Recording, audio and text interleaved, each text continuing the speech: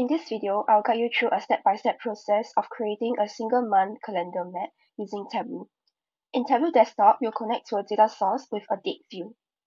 The dataset I'm using here is historical daily weather records in Singapore from 2009 till 2017. Let's go to a new worksheet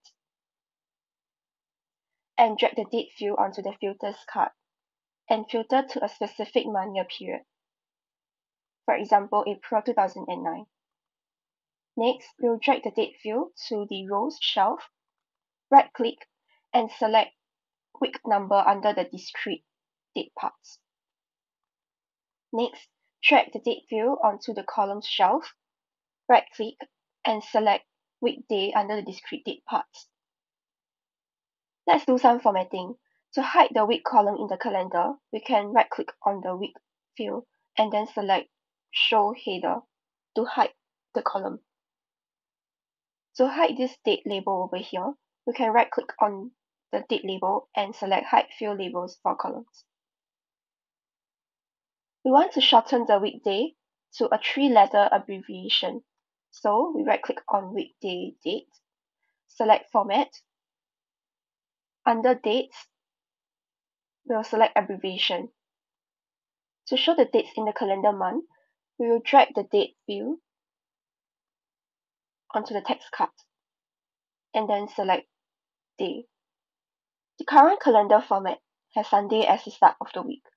We can change the beginning of the week by right-clicking the data source in the data pane and select Date Properties and change the week start to Monday. This will set Monday as the start of the week.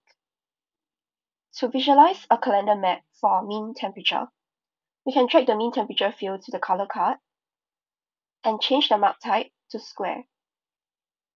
Since this calendar shows the daily mean temperature, we can customize the color palette by selecting the color card and choosing, let's say, the orange gold color palette.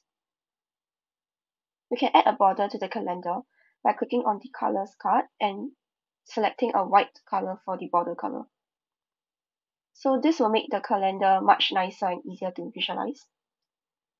To make the calendar map interactive, we can add a month-year filter to the calendar.